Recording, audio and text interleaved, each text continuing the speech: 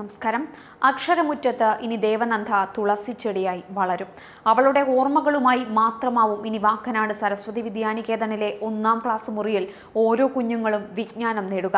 കഴിഞ്ഞ 27-ന് ഇത്തിക്കരയാറിൽ ദുരൂഹ സാഹചര്യത്തിൽ മരണമടഞ്ഞ 7 വയസ്സുകാരി ദേവനന്ദ പഠിച്ചിരുന്ന വാക്കനാട് സരസ്വതി വിദ്യാനികേതനിലെ അധ്യാപകരും സഹപാഠികളും ഇപ്പോഴും ദേവനന്ദയുടെ വേർപാട് തീർത്ഥവേദനയിൽ നിന്നും മുക്തരായിട്ടില്ല.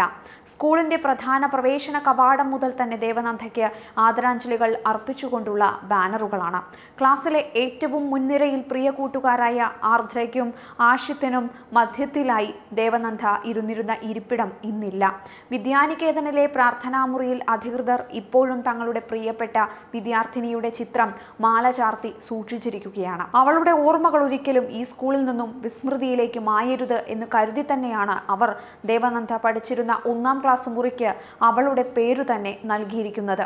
വരും കാലങ്ങളിൽ ഈ ക്ലാസ് മുറിയിൽ പഠിക്കാനെത്തുന്ന ഓരോ കുഞ്ഞുങ്ങൾക്കും ദേവനന്ദയെക്കുറിച്ച് പറഞ്ഞു കൊടുക്കുകയും അതുവഴി കുഞ്ഞുങ്ങൾക്ക് ബോധവൽക്കരണം നടത്തുകയും ചെയ്യുക എന്ന ലക്ഷ്യത്തോടുകൂടി തന്നെയാണ് 1ാം ക്ലാസ് മുറിക്ക് ദേവനന്ദയുടെ പേരു നൽകാൻ തീരുമാനിച്ചത് എന്ന് പ്രധാനാധ്യാപിക പ്രതികരിച്ചു.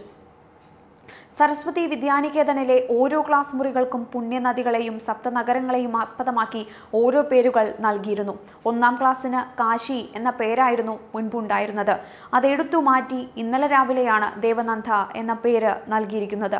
പേര് ലാമിനേറ്റ് ചെയ്ത് ലഭിക്കുന്നതുവരെ താൽക്കാലികമായി പേപ്പറിൽ പേരെഴുതിക്കൊണ്ടാണ് സ്ഥാപിച്ചിരിക്കുന്നത്. പാട്ടിലും നൃത്തത്തിലും ഒക്കെ മിടുക്കിയായിരുന്ന പൊന്നുമോളുടെ വിയോഗം തങ്ങൾക്ക് തീരാ നഷ്ടം തന്നെയാണ് എന്ന് അധ്യാപികമാർ പ്രതികരിക്കുന്നു.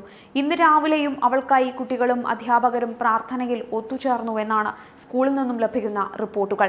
കഴിഞ്ഞ ദിവസം നടന്ന അനുസ്മരണ ചടങ്ങിനു ശേഷം സ്കൂൾ മുറ്റത്തു നട്ട തുളസി തൈ തറ കെട്ടി സംരക്ഷിക്കുമെന്നും പുതിയതായി നിർമ്മിക്കുന്ന ഓഡിറ്റോറിയത്തിന് കുഞ്ഞു ദേവനന്ദയുടെ പേര് നൽകും എന്നും രക്ഷാധികാരി സി വിജയകുമാർ പ്രതികരിച്ചു.